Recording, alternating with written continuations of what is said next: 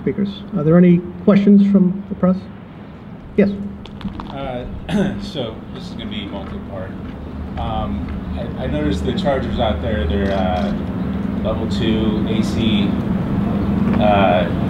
particularly in the House of Edison, where DC charging is. I'm wondering, do you think that that's going to be useful to people coming in from, what is the average amount of time people spend here? 2 hours maybe?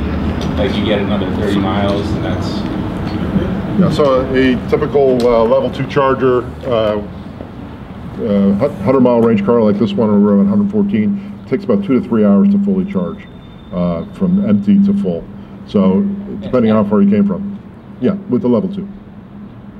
Okay. Yeah. You got multiple well, so I just wonder if DC charging level 3 was... DC fast, sure. This does CCS. Yes, we do have DC fast charging on this car. Was that a consideration? I think a lot of EV drivers like myself would prefer that, especially if, in the 2-hour time period. So it's something to consider as we move forward with the remaining 100. They are more expensive to install, as you imagine. Sure. But that's something to consider. Okay. Sure.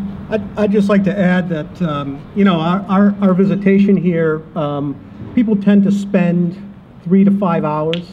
Okay. I mean, you can spend longer, but, our laboratory complex, the visitor experience, the things that you can do, the 3 floors of museum space here, it'll take you a solid 3 hours to go through everything and our ranger programs and that. So I think those charges are a good time for people to charge their vehicles up, spend some time here at the park, and and hopefully walk out on Main Street. We've got folks from the Downtown West Orange Alliance here, and grab a bite to eat while their car is charging up, and spend some money in the community, because that's a part of what we're about as well.